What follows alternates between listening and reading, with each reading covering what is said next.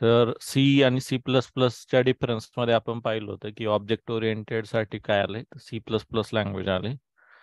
त्याच्यानंतर class, object, encapsulation, abstraction, inheritance, polymorphism हे C plus प्लसचे किंवा ऑब्जेक्ट ओरिएंटेडचे बेसिक पिलर्स आहेत. ओके, तर याच्यामध्ये डेफिनेशन वगैरे आपल्याला आली पाहिजे क्लिअरली, की क्लास म्हणजे काय, ऑब्जेक्ट म्हणजे काय, एन्कॅप्सुलेशन कसं अचीव करतो, ॲब्स्ट्रॅक्शन कसं अचीव करतो, इनहेरिटन्स म्हणजे काय, आणि पॉलिमॉर्फिझम प्रत्येकाचे टाईप म्हणजेच ॲब्स्ट्रॅक्शन मध्ये ऍक्सेस स्पेसिफायर, मग किती ऍक्सेस स्पेसिफायर आहे, पब्लिक, प्रायव्हेट, प्रोटेक्टेड, पब्लिक कधी यूज होतं, प्रायव्हेट कधी यूज होतं, आणि प्रोटेक्टेड कधी यूज होतं.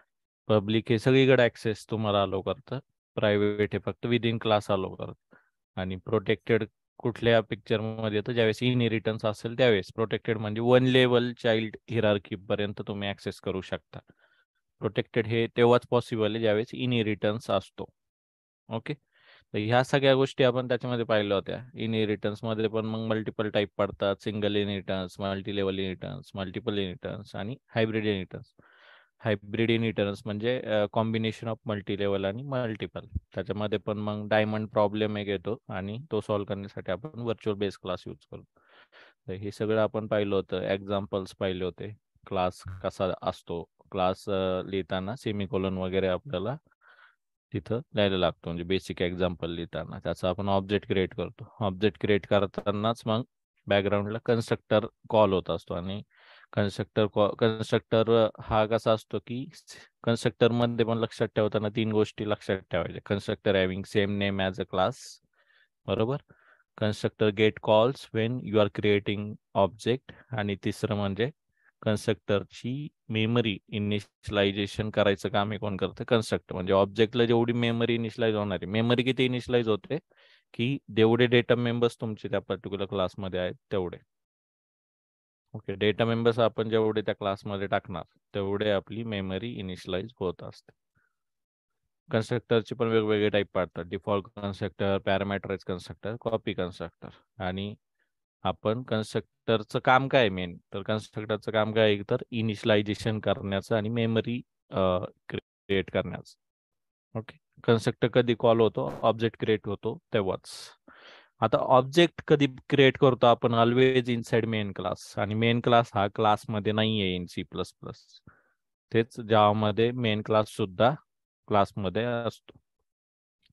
तर हा बेसिक डिफरन्स आहे.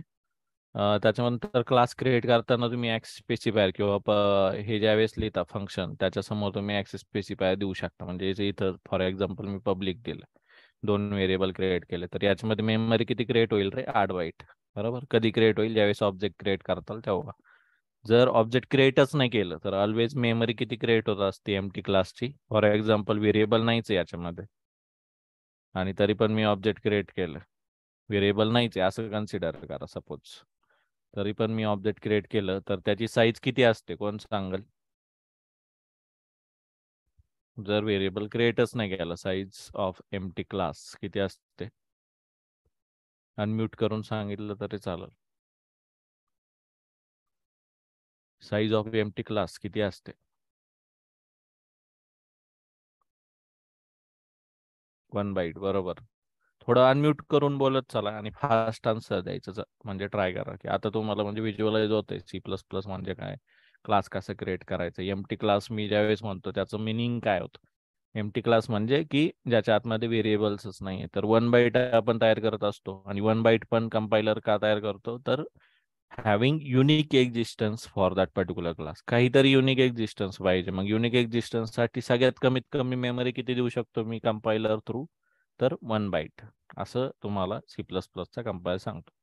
आता सी प्लस प्लसचा प्रोग्राम रन करण्यासाठी तुमच्याकडे जी प्लस प्लस हे सॉफ्टवेअर इन्स्टॉल असणं गरजेचं आहे. जी प्लस प्लस इंटरनली काय करणार आहे, प्रत्येक प्रोग्राम तुमचा आधी सी मध्ये कन्वर्ट करतो, सी.cpp आणि नंतर मग पुढचं एक्झिक्युशन जे कंपायलर, असेंबलर, लिंकर, लोडर या गोष्टी तशाच्या तशा फॉलो होतात टूल चेन मध्ये, आणि तुमचं आउटपुट तुम्हाला येतं.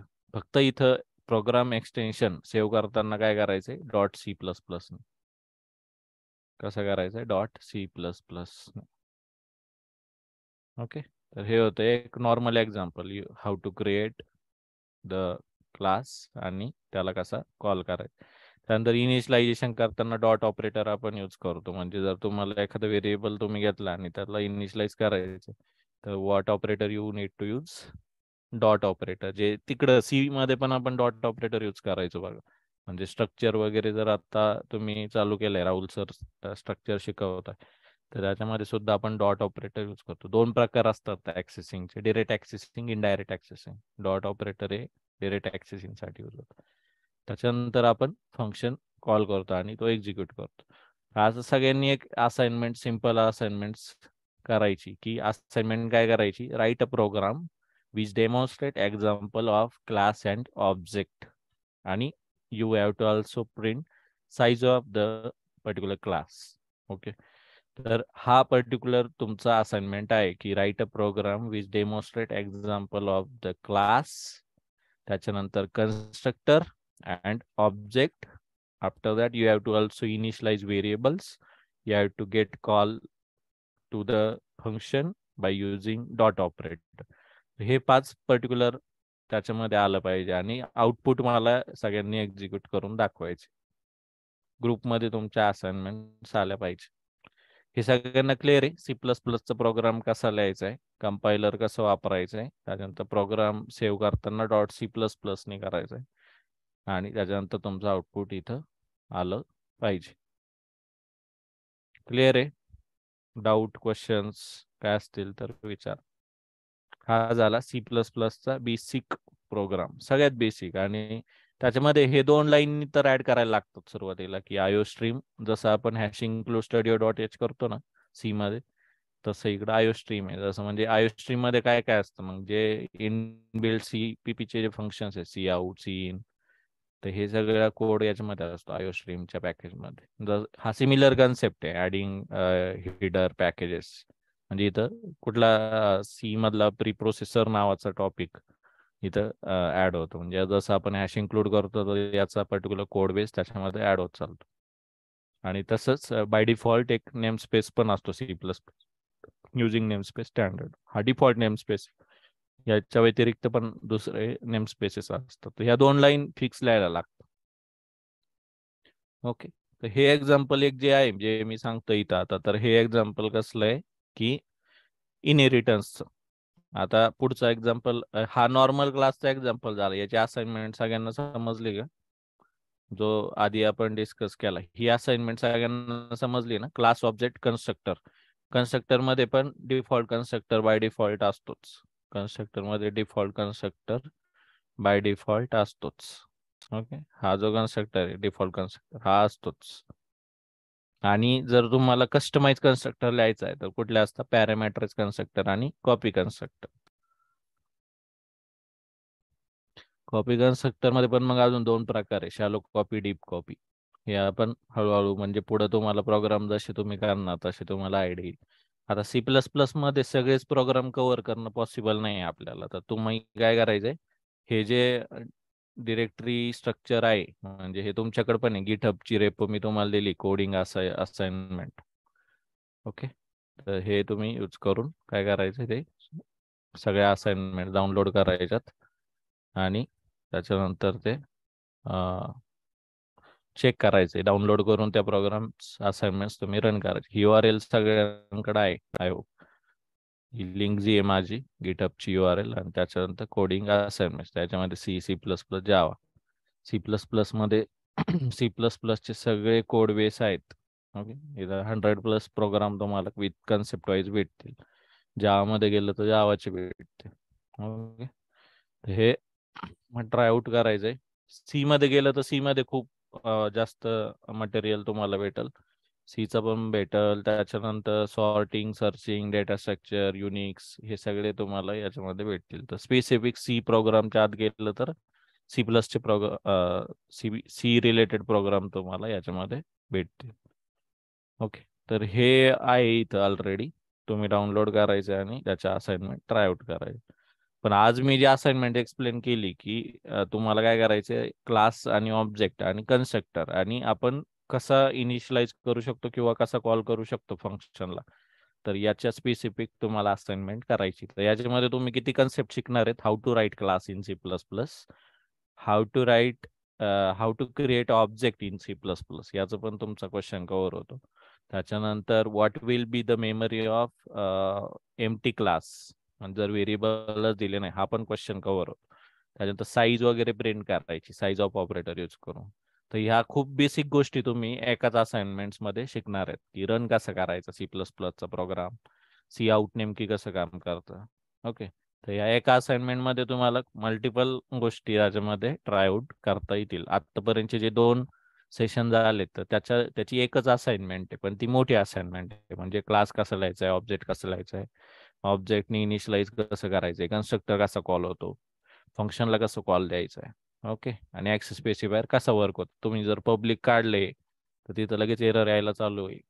कारण you can not access data member outside from the class if that particular variable or the function is not with some specific access control. त्याच्यामध्ये access control किंवा access specifier जो आहे तो पब्लिकच असायला लागतो. Then only you will be able to access this from outside of the class. Public असेल तरच तुम्ही ऍक्सेस करू शकता. बाय डिफॉल्ट कुठला असतो ऍक्सेस स्पेसिफायर, कोणी सांगू शकेल का? बाय डिफॉल्ट ऍक्सेस स्पेसिफायर काय असतो? अनम्यूट करून बोला किंवा let's add in particular this chat boxes. Okay.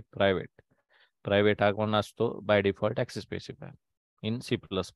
जर तुम्हाला स्पेसिफिकली तुमची यूज केस अशी आहे की you need to access this data member or function outside of the class, you should give that access specifier with public. Okay. Public दिलं तर तुम्ही access करू शकता, अदरवाईज तो प्रायव्हेट असतो. जर दिलाच नाही तर त्या केसमध्ये प्रायव्हेट असणार. ओके. इथं सुद्धा ज्यावेळेस फंक्शनला तुम्ही कॉल मारलाय तर तो प्रोग्राम नीट चालण्यासाठी तुम्हाला फंक्शनच्या समोर ऍक्सेस स्पेसिफायर लिहिणं गरजेचं आहे. अदरवाईज इथं लगेच एरर आला असता प्रोग्राम तुम्ही रन करताल त्यावेळी. कळले? आणि जसं C++ मध्ये सी आउट आहे तेच सी मध्ये काय प्रिंट एफ आहे. जर तुम्हाला युजर कडून इनपुट घ्यायचंय and then you need to perform any activities, then you should use C in. Okay. C out म्हणजे काय? टर्मिनलवर आउटपुट दाखवण्यासाठी सी आउट यूज होतं. आणि सी इन म्हणजेच युजर कडून इनपुट घ्यायचंय तर काय यूज होतं? C in. ओके. तर ह्या सगळ्या गोष्टी याच्यामध्ये आहेत. आणि जसं स्ट्रक्चर यूज करतो आपण C++ मध्ये, तसाच क्लास आहे बघा. फक्त फरक काय आहे की inside structure of C you can not right function. Okay. तर हा पण एखादा क्वेश्चन तुम्हाला विचारू शकतो कोणी, की what is difference between structure in C and class in C++. तर त्याचा डिफरन्स काय, की क्लासमध्ये आपण फंक्शन लिहू शकतो, पण तुम्ही स्ट्रक्चरमध्ये फंक्शन लिहू शकत नाही. स्ट्रक्चरमध्ये ऑलवेज काय असतं? Combination of primitive data type and derive data type and user dependent. स्ट्रक्चरमध्ये स्ट्रक्चर पण असतं. स्ट्रक्चरमध्ये प्रिमिटिव्ह डेटा टाईप पण असतं, इंट, कॅर, फ्लोट, डबल, हे सगळं स्ट्रक्चरमध्ये असतं. आणि स्ट्रक्चरमध्ये डिराइव्ह डेटा टाईप पण असतात. म्हणजेच कुठले? फंक्शन सोडून, कारण फंक्शन हा सुद्धा डिराइव्ह डेटा टाईप आहे. तर इथं मग तुम्हाला इंटरव्ह्यूवर क्रॉस चेक करू शकतो की फंक्शन लिहू शकतो का स्ट्रक्चरमध्ये, असं तो विचारल. तर त्याचा आन्सर काय? नाही, स्ट्रक्चरमध्ये आपण फंक्शन लिहू शकत नाही. आपण फक्त ॲरे आणि पॉइंटर हे तिथं लिहू शकतो. तर हा डिफरन्स आहे. स्ट्रक्चर जसं इथं स्ट्रक्ट नाव लिहितो आपण आणि सेमिकोलॉन देतो, तसंच इथं पण केलेलं आहे. ऑलवेज क्लास हा एंड कशाने होतो? सेमिकोलॉन. तर आय होप ही आता तुम्हाला असाइनमेंट क्लिअर आहे आणि याचे सगळे असाइनमेंट्स तुम्ही ट्राय आउट करणार. ओके. आणि याचा सगळ्यांनी स्क्रीनशॉट टाकायचं. मी मागच्या वेळेसच एक्सपेक्ट करत होतो की तुम्ही याची असाइनमेंट केलेली असेल क्लास आणि ऑब्जेक्टची, बट तिथं काय तुमच्याकडून कोणी स्क्रीनशॉट वगैरे टाकलेलं दिसलं नाही. आणि गिटहब वरती मेंटेन करत चाला. तर सगळ्यात पहिली असाइनमेंट काय, की right programme with class and object and demonstrate the example of default constructor. हे डिफॉल्ट कन्स्ट्रक्टरचं एक्झाम्पल आहे. ओके. बेसिक म्हणजे ज्यावेळेस कन्स्ट्रक्टर कॉल करत नाही त्यावेळेस डिफॉल्ट कन्स्ट्रक्टर कॉल होतं. आता याच्यामध्ये ही असाइनमेंट झाल्यानंतर पुढचा जो असाइनमेंट मी आता इथं शोकेस करतोय तो कुठला आहे? इनहेरिटन्स. तर इनहेरिटन्स चालू करायच्या आधी सगळ्यात आधी 2 गोष्टी माहित पाहिजे. What is inheritance? तर इनहेरिटन्स काय, inheritance is use for रियुजेबिलिटी purpose. रियुजेबिलिटी म्हणजे काय की if anything existing is there, I should be able to use दिस. मग याच्यामध्ये एक्झिस्टिंग कसं असणार आहे, तर always in programme there will be parent child hierarchy maintain. Okay, तर पॅरेंटने जर इम्प्लिमेंट केलंय तर you will be able to access this as a child. जर पॅरेंटने जर ते फंक्शन लिहिलेलं असेल किंवा पॅरेंटकडे डेटा मेंबर्स असतील, म्हणजेच काय आता क्लासमध्ये, क्लासची डेफिनेशन आपण काय बघितले, class will be having combination of characteristics plus behaviours. Characteristics म्हणजेच काय, डेटा मेंबर्स. आता डेटा मेंबर्स म्हणजेच काय, व्हेरिएबल. जेवढे व्हेरिएबल तुम्ही लिहिणार तेवढे त्या क्लासमध्ये असणार. आता पॅरेंट क्लास आपण जेव्हा लिहितो, पॅरेंट क्लासला तुम्ही बेस क्लास पण म्हणू शकता आणि चाइल्ड क्लासला तुम्ही चाइल्ड क्लास किंवा डिराइव्ड क्लास असं पण म्हणू शकता. आता ही नोटमध्ये लिहा की इनहेरिटन्स म्हणजे काय, की inheritance is use for the रियुजेबिलिटी purpose. There will be in inheritance there will be hierarchy of parent and child maintain. Okay, आणि child can access few things from the parent. म्हणजे चाइल्ड जो आहे तो पॅरेंटचं घेऊ शकतो, पण पॅरेंट कधी चाइल्डचं घेऊ शकणार नाही, हे लक्षात ठेवायचं फिक्स. जो पॅरेंट आहे तो उलट कधी घेऊ शकत नाही, चाइल्डचं तो काहीच घेऊ शकत नाही. चाइल्डचे डेटा मेंबर जर काही वेगळे असतील तर parent object will be not able to access anything from the child. हे फिक्स आहे, कळले. चाइल्ड पॅरेंटचं घेऊ शकतो, चाइल्ड पॅरेंटचं घेऊ शकतो, पण कधी, जर तुम्ही त्याला त्या पद्धतीने डेटा मेंबर्स यूज केलेले असतील तर. म्हणजेच कसे, जर पब्लिक जर तुम्ही केलेलं असेल तर you will be able to access this in child किंवा मेन मध्ये सुद्धा. ज्याच्यानंतर प्रोटेक्टेड जर तुम्ही केलेलं असतील तर तरी सुद्धा you will be able to access this in till first level of child hierarchy. Protected जर व्हेरिएबल केला म्हणजेच काय, ए पॅरेंट आहे, बी हा त्याचा चाइल्ड आहे, आणि ए मधून डिराइव्ह केलाय कोण, बी. बी हा काय चाइल्ड आहे ना, तर याचा सिंटॅक्स असा असतो बरं का सी प्लस प्लस मध्ये. ज्यावेळेस तुम्ही इनहेरिटन्स लिहिता त्यावेळेस क्लास नेम आणि त्याच्या समोर याचं नाव येतं की त्याचा पॅरेंट कोण असणार. आता याच्यामध्ये असं असू शकतं की क्लास बी हा 2 क्लास पासून पण आलाय, तर इथं कॉमा सेपरेटेड असतं, public a public B. Okay, पण नॉर्मल सिंटॅक्स असा आहे, क्लास लिहायचा आहे, क्लासच्या आतमध्ये त्याचे पर्टिक्युलर व्हेरिएबल्स वगैरे लिहायचे, त्याच्यानंतर त्याचा चाइल्ड क्लास लिहायचा. ओके, चाइल्ड क्लास, मग क्लास लिहिला की बेसिक थिंग येतातच, त्याचे डेटा मेंबर्स येतील, त्याचे फंक्शन्स येतील. ओके, फक्त आता इनहेरिटन्स आहे हा, हे कसा ओळखायचा, तर ज्यावेळेस चाइल्ड क्लास लिहितो ना आपण, तर त्याच्या समोर कोलन आणि त्याचा पॅरेंट क्लास असा सिंटॅक्स आपण लिहितो. त्यावरनं आपल्याला समजतं की दिस is an example of inheritance. बघून समजलं पाहिजे हे, हा क्लास, हा जो पर्टिक्युलर कोड आपल्या समोर आहे हा कशाचा आहे, तर हा कशाचा आहे, तर इनहेरिटन्सचा. काय इनहेरिटन्सचा, तर इनहेरिटन्सचा सिंटॅक्स इथं यूज केला, इथं डिराइव्ड क्लासचा सिंटॅक्स यूज केलेला आहे. ओके, डिराइव्ड क्लासचा सिंटॅक्स इथं यूज केलेला आहे. आता इथं तुम्ही एक्झाम्पल मध्ये बघितलं तर हे एक्झाम्पल कसलं आहे रे, कोणी सांगू शकेल का. इथं क्लास ए केलाय आणि इथं रिटर्न टाईप नाही आहे ह्या पर्टिक्युलर फंक्शनला, आणि या फंक्शनला same name as a class आहे, म्हणजे क्लासला जे ए नाव होतं तेच नाव या फंक्शनला आहे. तर व्हॉट इज दिस, हे कोणी सांगू शकेल. आतापर्यंतचे जेवढे सेशन झाले तर त्याच्यामध्ये हे आलेलं आहे ऑलरेडी. व्हॉट इज दिस, हे काय आहे नेमके, सांगता येईल का कोणाला. ट्राय करा, चुकलं तर चुकू द्या, लेट्स ट्राय.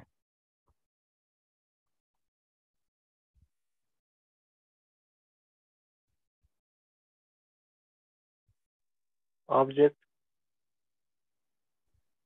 एक मिनिट मला बघू द्या कोण आहे. किशोर आहे, किशोर ऑब्जेक्ट कस काय म्हणू शकतोस तू.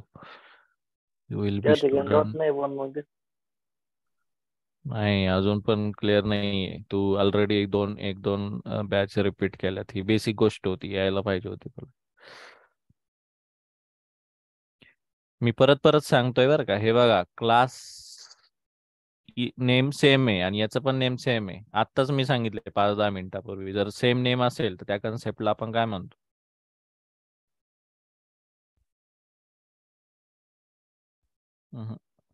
यश बरोबर नाही अजून पण आन्सर. क्लास नेम आणि फंक्शन नेम ज्यावेळेस सेम असेल त्यावेळेस आपण त्या कन्सेप्टला काय म्हणतो? इनहेरिट का? नाही, कन्स्ट्रक्टर. लक्षात आलंय का? Constructor having same name as the class. Constructor didn't have return type. There will be three types of constructor: default constructor, parameterized constructor, and copy constructor. हे जे एक्झाम्पल आहे, which is example of default constructor. कन्स्ट्रक्टरचं जे function आहे हे same name as a class असते, बरोबर? कळलं का? तर हा एक्झाम्पल जो आहे हा कसला आहे? Default constructor. तर मी तुम्हाला सांगितलंय कन्स्ट्रक्टर जर लिहिला नाही तरी पण तो तिथं असतो. तो कुठला असतो? Default constructor. म्हणजे ऍक्सेस स्पेसिफायर सारखाच. ऍक्सेस स्पेसिफायर सारखाच. कन्स्ट्रक्टर लिहिला नाही तर डिफॉल्ट कन्स्ट्रक्टर असतोच. मागच्या एक्झाम्पल मध्ये होता, कुठला होता? Default constructor. कोड लिहिला नव्हता, पण जर तुम्हाला एक्सप्लिसिटली लिहायचं असेल तरी पण तुम्ही लिहू शकता. त्याचा सिंटॅक्स असा असतो. कळलंय का? तर हे आन्सर नीट लिहून घ्या आणि परत चुकायला नाही पाहिजे. म्हणजे हे थोडंसं तुमची प्रॅक्टिस केल्यानंतरच तुम्हाला असले आन्सर्स देता येतील. C++ थोडंसं सोपं आहे, पण कधी सोपं आहे? जर तुम्ही त्याची प्रॅक्टिस करताय तर. सी लँग्वेज मध्ये तुम्हाला म्हणजे कोड बेस वगैरे ते चांगलं आल्यानंतर, फंक्शन्स किंवा लॉजिक बिल्डिंग वगैरे आल्यानंतर तुम्ही C++चे कन्सेप्ट वगैरे चांगल्या पद्धतीने शिकू शकता. आणि याच्यामध्ये खूप डिफिकल्टी लेवल नाही. तुम्ही एकदा जरी नोट्स काढल्या, एकदा प्रॅक्टिस केली तरी तुम्हाला याचे आन्सर्स देता येतील. समजलंय का? क्लास ए होता, त्याचा डिफॉल्ट कन्स्ट्रक्टर इथं लिहिलाय. डिफॉल्ट व्हॅल्यू ऑलवेज काय असणार? ची 20. कारण हा कन्स्ट्रक्टर ऑटोमॅटिकली कॉल होतं, याला कॉल करायची गरज नाही. तुम्ही ऑब्जेक्ट क्रिएट केला की लगेच ला 20 व्हॅल्यू जाऊन बसणार आहे. त्याला आपण काय म्हणतो? Default constructor. आता ए क्लासमध्येच दुसरे दोन फंक्शन आहे, फन पण आहे, फन आणि गन पण आहे. इथं पण आणखी एक कन्सेप्ट आपण घेतलाय की जर तुम्हाला फंक्शनचा code outside of the class लिहायचा असेल, जर फंक्शनचा code outside of the class लिहायचा असेल तर इथं बघा, फंक्शनचा कोड इनसाइड क्लास लिहिलाय, म्हणजेच फंक्शनची डेफिनेशन इनसाइड क्लास लिहिली. गन नावाचं जे फंक्शन आहे त्याचा जो कोड आहे आपण क्लासच्या बाहेर लिहिला. इथं सेमिकोलॉन, इथं क्लास संपलाय बरं का, इथं क्लास संपलाय. हा क्लासचा इथपर्यंतचा कोड होता, हा क्लास संपलाय. आणि गन नावाचं फंक्शन जे कुणाचं आहे? क्लास एच आहे, पण त्याची डेफिनेशन मला बाहेर लिहायची होती. तर which operator I use? Scope resolution operator. हे जे चार म्हणजे कोलन कोलन हा सिंटॅक्स जो दिसतोय त्याला काय म्हणतात? Scope resolution operator. तर इथं पण तुम्ही लिहू शकता स्कोप रिझोल्युशन ऑपरेटर. तर फंक्शनची डेफिनेशन जर आउटसाइड ऑफ द क्लास तुम्हाला लिहायची असेल तर कुठला हे यूज होतं इथं? स्कोप रिझोल्युशन ऑपरेटर यूज होते. क्लासच्या बाहेर तुम्ही फंक्शनची नॉर्मल फंक्शनची डेफिनेशन लिहायची असेल तर हा सेंटर बेसिक, हा काल पण आपण पाहिलं. ओके. आता ज्यावेळेस तुम्ही क्लास ए लिहिलाय, हा बेस क्लास आहे, त्याच्यानंतर क्लास बी लिहिलाय. ओके. तर याच्यामध्ये पण क्लास बी लिहिताना एनो हा क्लास ए चा व्हेरिएबल, बीएनओ हा क्लास बी चा व्हेरिएबल. बघा बरं का, एनो हा क्लास ए चा व्हेरिएबल आहे, बीएनओ हा क्लास बी चा व्हेरिएबल. आता इथं ज्यावेळेस तुम्ही class B लिहिताय which is derived from ए, याचं मिनिंग काय आहे? पॅरेंट क्लास कोण आहे? ए, आणि चाइल्ड क्लास कोण आहे? बी. तर child class can access variable of class ए. तर आता क्लास ए ची साईज किती येणार आहे मला सांगा तुम्ही? क्लास ए ची साईज किती येणार आहे इथं? कोण सांगेल? एकच व्हेरिएबल इथं इंटिजर. साईज ऑफ क्लास ए किती येणार आहे इथं? Size of class A. Okay, एक जणांनी आन्सर दिलाय, बाकीचे पण आन्सर देत चला. साईज ऑफ ऑपरेटर बेसिक गोष्ट आहे नाही का सी लँग्वेज मध्ये. व्हेरिएबल्स किती त्याच्यात? तर एकच. तर साईज किती येईल इंटिजरची? 4 बाईट. ओके. आता मला सांगा क्लास बी ची साईज किती येईल? याच्यामध्ये एक व्हेरिएबल आहे बरं का, पण याच्यात इनहेरिटन्स आहे. क्लास बी ची साईज किती येईल?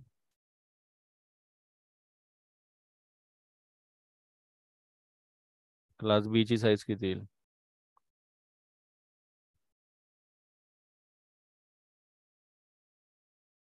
सांगता येईल का कोणाला? क्लास बी ची साईज किती येईल? ओके, दोन जणांनी आन्सर दिले, आदित्य आणि यशने. ओके, तर बरोबर आहे आन्सर. क्लास बी मध्ये एकच व्हेरिएबल आहे, पण क्लास बी हा चाइल्ड क्लास आहे. पॅरेंटचा पण तो ऍक्सेस करू शकतो. पॅरेंट मध्ये तो बघल, पॅरेंट मध्ये किती आहे?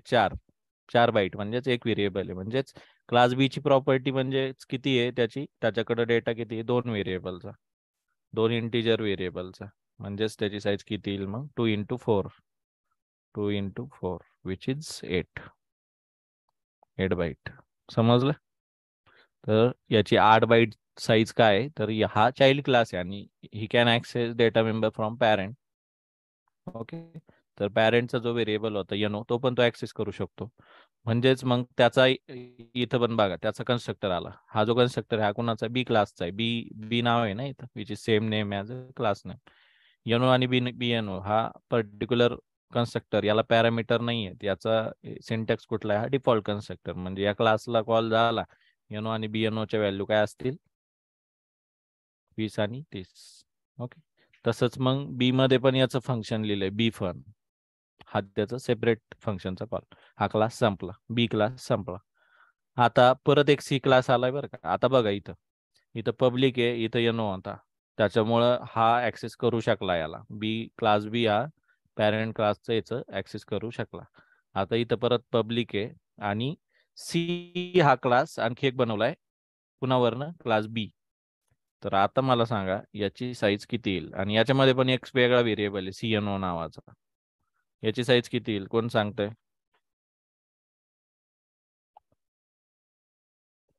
Size of class C equal to, size of class C equal to,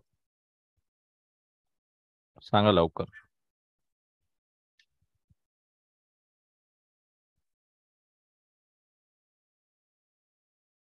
okay, सांगा लवकर. दीपकने सांगितलंय 16.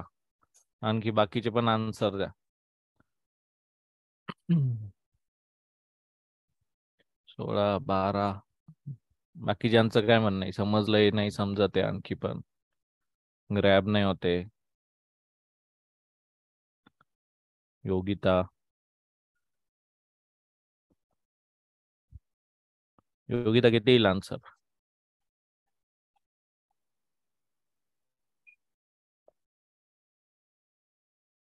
ओके, ठीक आहे. तर ज्यांनी 16 सांगितले, 16चा काही सेन्स नाही आहे इथं, बरोबर? 16 आन्सर आहे ना, कारण 3च व्हेरिएबल पिक्चर मध्ये येतात. एक क्लास ए चा व्हेरिएबल येतोय, एक क्लास बी चा व्हेरिएबल येतोय आणि एक क्लास सी चा व्हेरिएबल येतोय.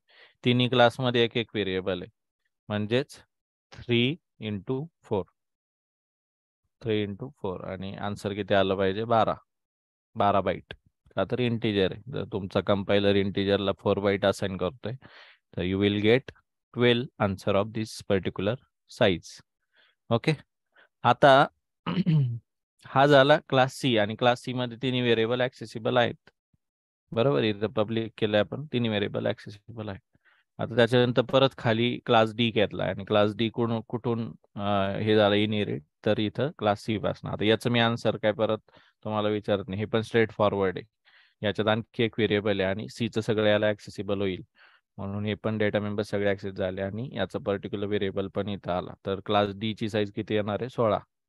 ओके, तर हे जे एक्झाम्पल आहे, या एक्झाम्पलला आपण काय म्हणतोय? Multi level inheritance. कुठला मल्टी लेवल इनहेरिटन्स? तर सिंगल इनहेरिटन्स असला तर त्याला फक्त एकच चाइल्ड असतं. आता याच्यामध्ये 2 इनहेरिटन्स तुमचे कव्हर होत आहे. कुठले 2? एक तर सिंगल इनहेरिटन्स. सिंगल असतं तर फक्त ए आणि बी पर्यंतच त्याच्यामध्ये आला असतं. सी डी असं अजून खाली हिरार्की वाढत नसते गेली. तर सिंगल इनहेरिटन्स कव्हर झालाय.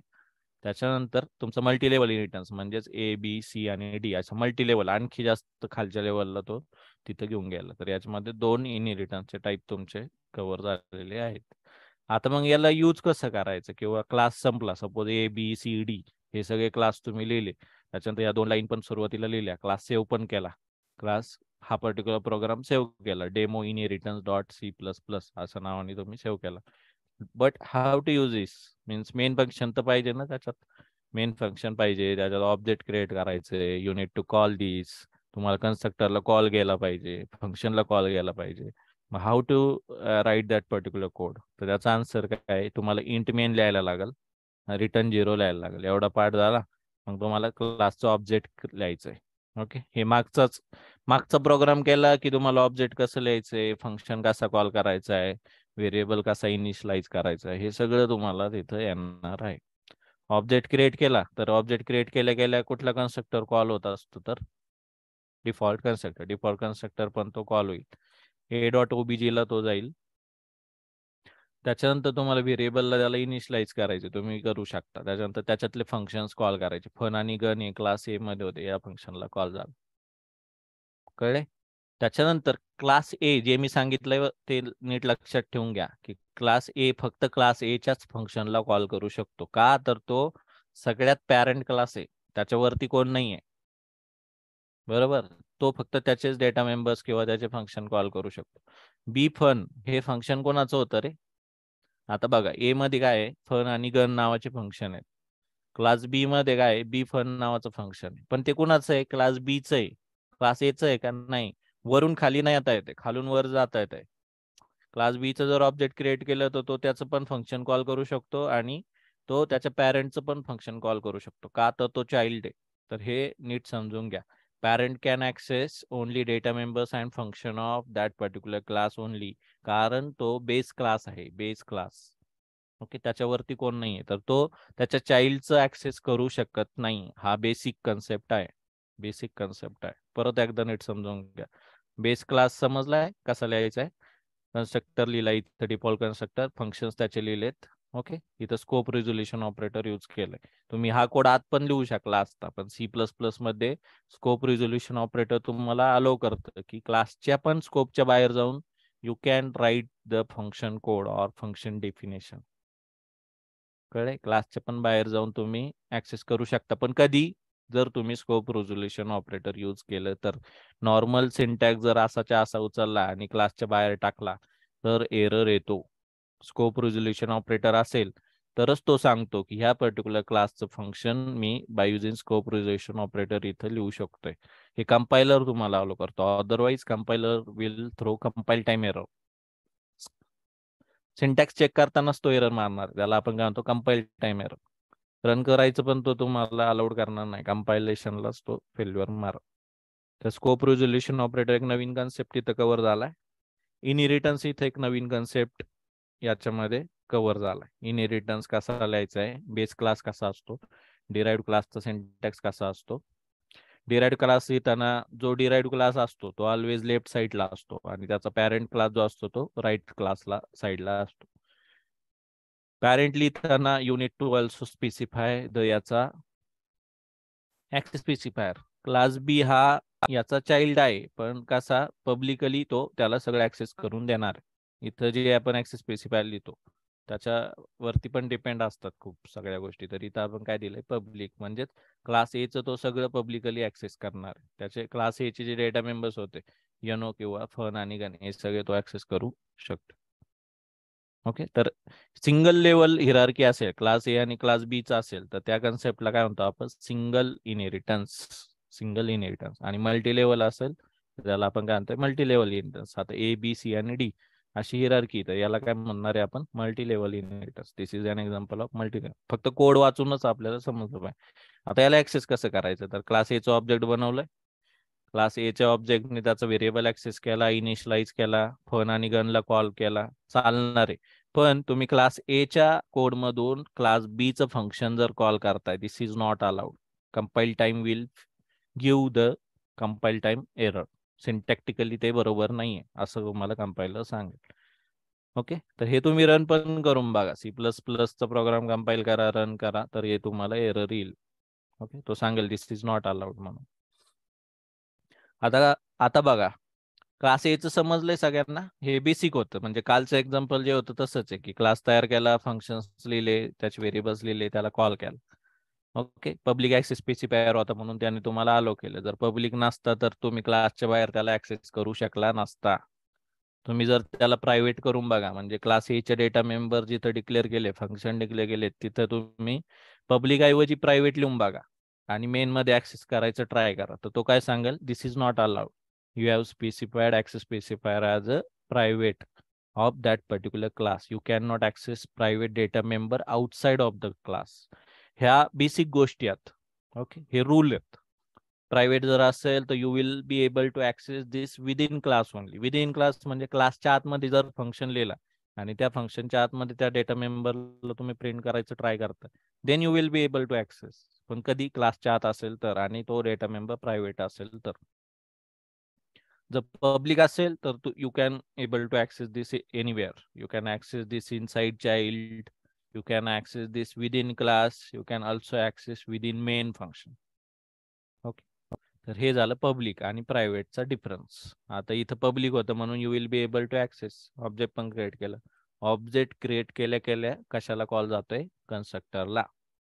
कन्स्ट्रक्टरला कॉल गेला तर इनिशियलायझेशन मेमरी क्रिएट करायचं काम कोण करतंय, कन्स्ट्रक्टर. ह्या पण बेसिक गोष्टी आहेत. Wien ever you R creating object, constructor will get call. आणि कन्स्ट्रक्टर हा पण एक मोठा टॉपिक याच्यामध्ये कव्हर होतोय, जो इंटरव्ह्यूला सुद्धा येतो, की कन्स्ट्रक्टर C++ मध्ये मेमरी क्रिएट करायचं किंवा इनिशियलायझेशन करायचं काम कोण करतं. तर असा क्वेश्चन आला तर what answer you will be give, तर त्याचा आन्सर काय असणार आहे, कन्स्ट्रक्टर. कन्स्ट्रक्टर मध्ये 2-3 गोष्टी महत्वाच्या लक्षात ठेवायच्या. Constructor always reside inside class. क्लासच्या आतमध्येच कन्स्ट्रक्टरचा कोड असणार आहे. त्याच्यानंतर constructor doesn't have any return type. Constructor is a function which doesn't have any return type. Function सारखाच त्याचा कोड असतो, पण फंक्शनच्या आपण डाव्या साईडला त्याचा रिटर्न टाईप लिहितो, कन्स्ट्रक्टरच्या डाव्या साईडला आपण रिटर्न टाईप लिहित नाही. ओके, त्याच्यानंतर there are 3 types of constructor. First is default constructor, second is parametric constructor, and third is copy constructor. In this example is demonstrating example of default constructor. Default constructor म्हणजे fix value, default value, त्याला parameter पण नसतं. Okay, तर याच्यामध्ये पण बघा तुम्ही NO, सीएनओ, BNO, DNO याला त्यांनी कॉल मारला की तो डिफॉल्ट व्हॅल्यू लगेच देऊन टाकतो. तुम्ही ऑब्जेक्ट क्रिएट केला, डिफॉल्ट व्हॅल्यू असाइन कर. तर याच्यामध्ये हे डेमॉन्स्ट्रेट एक्झाम्पल जे केलंय आपण ते कसलं आहे, डिफॉल्ट कन्स्ट्रक्टर्स. आणि constructor having same name as a class, त्या क्लास मधल्या सारखंच जर नाव असेल त्याला, त्या कन्सेप्ट लगेच आपल्याला बघून समजलं पाहिजे, दिस is an example of constructor. त्याच्यामध्ये त्याला पॅरामीटर नसेल तर लगेच आपल्याला कळलं पाहिजे की दिस is an example of default constructor. Okay, तर म्हणजे ह्या बेसिक गोष्टी याच्यामध्ये आहेत. Constructor always reside inside class. Constructor didn't have any return type. Constructor having same name as a class. हा थर्ड पॉइंट झाला. आणि constructor have multiple types. First is default constructor, पॅरामीटराइज constructor आणि त्याच्यानंतर कॉपी कन्स्ट्रक्टर. डिफॉल्ट कन्स्ट्रक्टर मध्ये तो default value देऊन टाकतो. First time तुम्हाला जी असाइन करायची ती परत चेंज नाही झाली पाहिजे असं तुम्हाला करायचं, तर you can assign this particular value inside default constructor. The पॅरामीटराइज constructor म्हणजे तुम्हाला ऑब्जेक्ट क्रिएट करताना काहीतरी पॅरामीटर पाठवून सांगायचंय की मी जी व्हॅल्यू देईल तीच तुम्ही घेतली पाहिजे, त्याला आपण म्हणतो पॅरामीटर्स कन्स्ट्रक्टर. ती जर तुम्हाला पाहिजे असेल तर ती पण पॉसिबल, तर त्याला आपण पॅरामीटर्स कन्स्ट्रक्टर म्हणतो. ते एक्झाम्पल्स वेगवेगळे येतील, पण आता लक्षात ठेवायचं काय की हा कन्सेप्ट कुठला आहे, कन्स्ट्रक्टर, आणि याच्यामध्ये आपण डिफॉल्ट कन्स्ट्रक्टरचं एक्झाम्पल पाहिलं. आता परत एकदा येतो, पॅरेंट चाइल्डचा ऍक्सेस करू शकत नाही, चाइल्ड पॅरेंटचा ऍक्सेस करू शकतो. आता इथंच आपण ते एक्झाम्पल पाहिलंय. एज क्लास आहे, पण तो जर बी क्लासच्या फंक्शन ऍक्सेस करायला गेला, त्याचं स्पेसिफिक फंक्शन, तर you can not access this. You can not access दिस. जर क्लास बी आहे आणि जर तुम्ही त्या पर्टिक्युलर क्लास बी च्या फंक्शन ऍक्सेस करायला गेले, क्लास बी आहे आणि जर तुम्ही बीचं फंक्शनचं बीचेच फंक्शन किंवा डेटा मेंबर्स ऍक्सेस करायला गेले, तर काय होणार आहे, याच्यामध्ये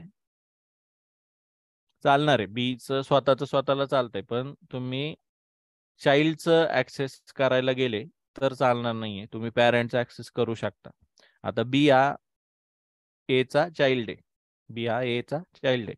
तर एचं तो सगळं ऍक्सेस करू शकतो का, तर रियुजेबिलिटी इथं कन्सेप्ट पिक्चर मध्ये येतो. इनहेरिटन्स, रियुजेबिलिटी, एने जे जे तयार करून ठेवलंय ते मी ऍज अ चाइल्ड सगळं ऍक्सेस करू शकतो, असं ह्या कन्सेप्टला म्हणायचं. आता बीचं ऑब्जेक्ट तयार केलंय, बी can access I know as well as BNO. BNO हा त्याचा स्वतःचा व्हेरिएबल होता, स्वतःचा तर करू शकतो तो, पण एनो हा कोणाचा आहे, क्लास एचा, तर तो त्याचं पण ऍक्सेस करू शकणार. त्याच्यानंतर तो त्याचे पॅरेंटचे फंक्शन सुद्धा कॉल करू शकणार. फन आणि गन हे ए चे फंक्शन आहे, तरी तो कॉल करू शकतोय. बी फन हे त्याचं स्वतःचं फंक्शन आहे, ते तो कॉल करू शकतो. पण बी हा सी च कुठला डेटा मेंबर किंवा फंक्शन ऍक्सेस करू शकणार आहे का, नाही, कारण तो त्याचा चाइल्ड आहे. बघा, पॅरेंट हा चाइल्डचा ऍक्सेस करू शकत नाहीये, चाइल्ड हा पॅरेंटचा ऍक्सेस करू शकतो. हा कन्सेप्ट क्लिअर आहे का सगळ्यांना? पॅरेंट काय ऍक्सेस करू शकतो आणि चाइल्ड काय ऍक्सेस करू शकतो, क्लिअर आहे का? याच्यामध्ये डाऊट असतील तर विचारा. आणि सगळ्यात महत्वाचं आहे,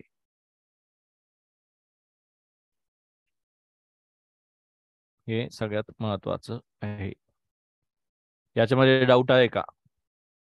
क्लास ए आणि बी, क्लास ए काय ऍक्सेस करू शकणार आहे ऍज अ पॅरेंट, आणि क्लास बी हा चाइल्ड असताना काय काय ऍक्सेस करू शकणार, याच्यामध्ये क्वेश्चन असतील तर विचार. एक दोन क्वेश्चन्स पण आले चॅटमध्ये, ते पण आपण ऍड्रेस करू. पण आता ऍक्सेसिबिलिटी, कोण काय डेटा मेंबर्स आणि कोण काय डेटा फंक्शन ऍक्सेस करू शकतो, याच्यामध्ये क्वेश्चन्स आहेत का? परत रिपीट करतोय, क्वेश्चन असतील तर सांगा.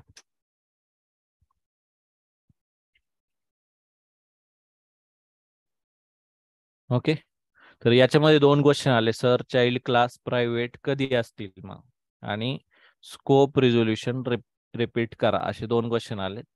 तर याच्यामध्ये सगळ्यात आधी तुम्ही समजून घेताना, हा जो इनहेरिटन्स असतो ना, तर इथं ऑलवेज पब्लिक असंच कन्सिडर करून सुरुवातीला अंडरस्टँड करा. डिपेंडिंग ऑन ऍक्सेस स्पेसिफायर सुद्धा त्याचे 3 टाईप वेगवेगळे इनहेरिटन्सचे पडतात. म्हणजे फंक्शनॅलिटी वाईज हे 4 टाईप तर आहेत, सिंगल इनहेरिटन्स, मल्टीलेवल इनहेरिटन्स आणि मल्टिपल इनहेरिटन्स आणि हायब्रिड इनहेरिटन्स. हे फंक्शनॅलिटी वाईज आहेत, म्हणजे इनहेरिटन्सचे टाईप. तर आज आपण 2 इनहेरिटन्स पाहिलेत ऑलरेडी, सिंगल इनहेरिटन्स आणि मल्टीलेवल इनहेरिटन्स. मल्टिपल हा काय आहे, की एका पॅरेंटचे 2 चाइल्ड असू शकतात, त्याला आपण काय म्हणतो, मल्टिपल इनहेरिटन्स. एका पॅरेंटचे 2 चाइल्ड असू शकतात, किंवा 2 चाइल्ड पासून आणखी एक परत चाइल्ड असू शकतो. जो डायमंड प्रॉब्लेम आपण लास्ट टाइम पाहिला होता, ए बी सी आणि डी, त्याच्यामध्ये ए हा बेस क्लास आहे, बी आणि सी हा ए पासून डिराइव्ह झालेले क्लास आहेत, आणि डी हा बी आणि सी पासून डिराइव्ह झालेले क्लास आहेत. बरोबर, म्हणजे डायमंड प्रॉब्लेम. तर त्याच्यामध्ये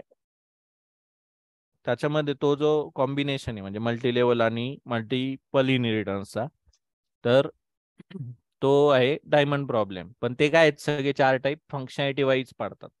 आता डिपेंडिंग ऑन ऍक्सेस स्पेसिफायर सुद्धा इनहेरिटन्सचे 3 टाईप पडतात. तर त्याच्यात पण म्हणजे हा जो आपण इथं पब्लिक लिहितो ना, तर इथं तुम्ही प्रायव्हेट पण लिहू शकता आणि प्रोटेक्टेड पण लिहू शकता.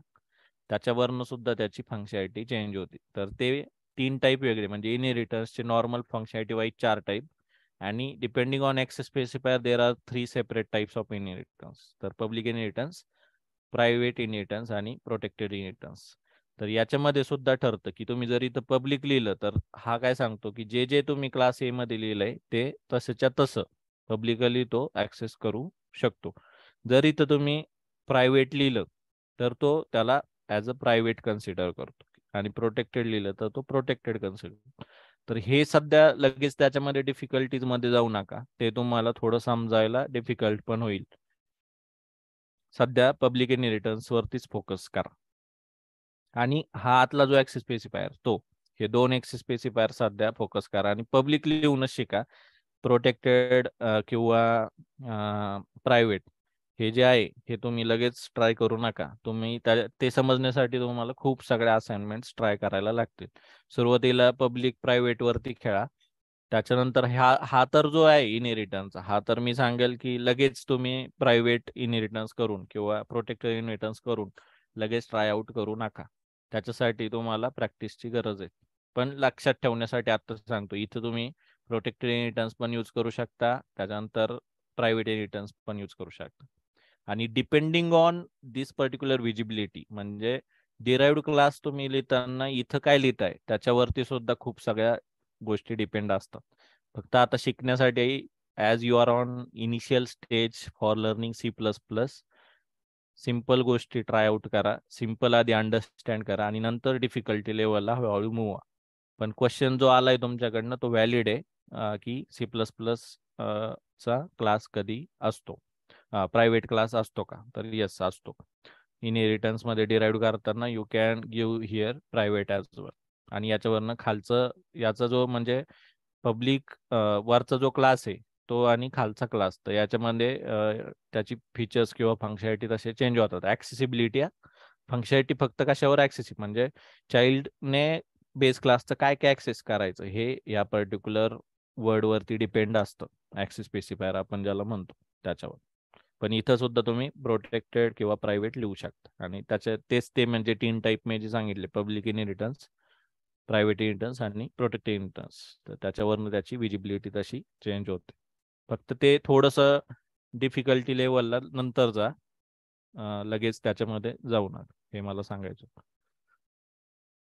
त्याच्यानंतर दुसरा एक क्वेश्चन आलाय, scope resolution operator. Scope resolution operator आहे नाही, स्कोपच्या बाहेर जाऊन काहीतरी तुम्हाला करायचे तर you can use scope resolution operator. आता इथं बघा की बाकीच्या एक्झाम्पल मध्ये आपण काय केलंय, क्लास ए लिहिलाय आणि क्लास एच्या आतमध्येच आपण फंक्शनची बॉडी पण लिहित होतो, डेफिनेशन. ती जर तुम्हाला बाहेर लिहायची तर मग इथं क्लास संपवलाय, इथं फक्त फंक्शनचं म्हणजे डिक्लरेशन लिहिलंय आणि जे फंक्शनची डेफिनेशन आहे म्हणजे ऍक्च्युअल बॉडी ती तुम्ही कशी लिहिली बाहेर. तर इथं त्याचं सिंटॅक्स काय, return type, class name, scope resolution operator आणि फंक्शन नेम. ओके, तर स्कोप रिझोल्युशन ऑपरेटर कधी येते, क्लासच्या बाहेर तुम्हाला त्याला इनिशियलायझेशन करायचंय तर फक्त तो स्कोप तुमचा एक डिफाईन करतो, क्लासच्या बाहेर फंक्शन इथं म्हणजे इंटरव्ह्यूवर ज्यावेळेस असं पण क्वेश्चन विचार, can we write outside, can we write function outside of the class. कारण क्लासची सुरुवातीला तो डेफिनेशन विचार, व्हॉट इज क्लास. तर तुम्ही सांगणार की class is a combination of data members and behaviours. Data members म्हणजे डेटा टाईप आणि फंक्शन. तुम्ही राईट पण करून दाखवणार कोड की असा क्लास आहे, असा आपण डेटा मेंबर्स लिहितो, असा कन्स्ट्रक्टर लिहितो, असं फंक्शन लिहितो. तर एखादा क्वेश्चन विचारू शकतो की can we write function outside of the class, is it possible. तर त्याचा आन्सर काय, yes it's possible. By using scope resolution operator, we can write that particular function outside of the class, and this is the syntax. We need to write declaration inside class for that particular function, and once that class complete, after that we need to write this particular syntax like return type, class where that functions reside, then scope resolution operator, then function, and then the definition of that particular class. हे त्याचा answer. Okay, तर हे scope resolution operator, I hope तुम्हाला समजलं असेल.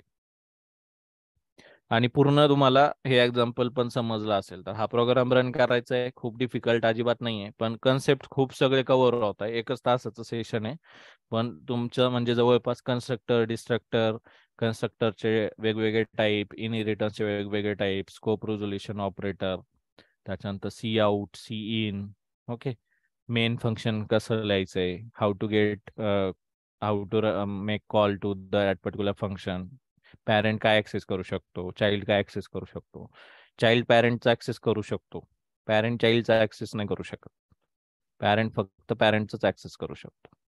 Okay, base class असेल तर त्याचं फक्त तो स्वतःच करू शकतो. जर एकदम शेवटचा चाइल्ड क्लास असेल तर तो सगळ्यांचा ऍक्सेस करू शकतो. डी हा एचं पण ऍक्सेस करू शकतो बरं का, डी हा एचं पण ऍक्सेस करू शकतो, कारण तो सगळ्यात खाली आहे ना इथं म्हणजे हिरार्की मध्ये. डी सीचं पण ऍक्सेस करू शकतो, डी बीचं पण ऍक्सेस करू शकतो आणि डी एचं पण ऍक्सेस करू शकतो. साईज ऑफ ऑपरेटर वगैरे पण सगळ्यांनी यूज करून बघायचं. याच्यामध्ये डाऊट आहे का कुणाला? डाऊट असेल तर विचारा. ओके, डाऊट असतील तर विचारा. पण क्वेश्चन्स आपण जे जे बघितलेत आता याच्यामध्ये क्वेश्चन्स विचारताना मी तुम्हाला मल्टिपल टाईपचे क्वेश्चन्स विचारले होते. की क्वेश्चन्स विचारताना मी विचारलं तुम्हाला की ज्यावेळेस मी कन्स्ट्रक्टरचं सिंटॅक्स लिहिलं तर तिथं मी तुम्हाला विचारलं की what is this particular concept. Okay, तर तिथं तुमच्याकडून आन्सर येणं एक्सपेक्टेड होतं की दिस इज अन कन्स्ट्रक्टर एक्झाम्पल. कारण का, तर त्या फंक्शनला रिटर्न टाईप नव्हता, त्याचं नाव क्लास नेम सारखं होतं. ओके, तर तुम्ही काही जणांनी आन्सर त्याचा असं दिलं की पॉलिमॉर्फिझम किंवा वेगवेगळे आन्सर्स तुमचे त्याच्यामध्ये आले. पॉलिमॉर्फिझम सांगितलं काहींनी इनहेरिटन्स वगैरे सांगितलं. ओके, तर ते थोडंसं नीट लक्षात घ्या. थोड्या नोट्स काढा. पॉलिमॉर्फिझम म्हणजे वेगळा कन्सेप्ट आहे, कन्स्ट्रक्टर वेगळा कन्सेप्ट आहे, डिस्ट्रक्टर वेगळा कन्सेप्ट आहे, इनहेरिटन्स वेगळा कन्सेप्ट आहे. इनहेरिटन्सचे टाइप्स वगैरे आपण पाहिले कसे आहेत काय. Default constructor having parameter or not Y. तर याचं आता एक चाइल्ड याच्यामध्ये चॅटमध्ये क्वेश्चन्स आलाय. Default constructor having parameter or not Y. तर डिफॉल्ट कन्स्ट्रक्टरला पॅरामीटर नसतो. पॅरामीटराइज कन्स्ट्रक्टर वेगळा टाईप आहे. पॅरामीटर असणं म्हणजे काय की फंक्शन्सचे पॅरामीटर. फंक्शन आपण लिहितो ना, तर तिथं इनपुट आउटपुट पॅरामीटर्स असतात. तर त्याचा पॅरामीटराइज कन्स्ट्रक्टरचा वेगळा टॉपिक आहे. तर पॅरामीटराइज कन्स्ट्रक्टरला पॅरामीटर असतात, डिफॉल्ट कन्स्ट्रक्टरला पॅरामीटर नसतात. ओके, हे बेसलाईन आहे. डिफॉल्ट कन्स्ट्रक्टरला पॅरामीटर नसतात, पॅरामीटराइज कन्स्ट्रक्टरला पॅरामीटर असतात. त्याचे एक्झाम्पल्स वगैरे आपले होतील आणि ते त्या गिटहबच्या प्रोफाईलमध्ये सुद्धा तुम्हाला इथं भरपूर याच्यामध्ये मिळेल.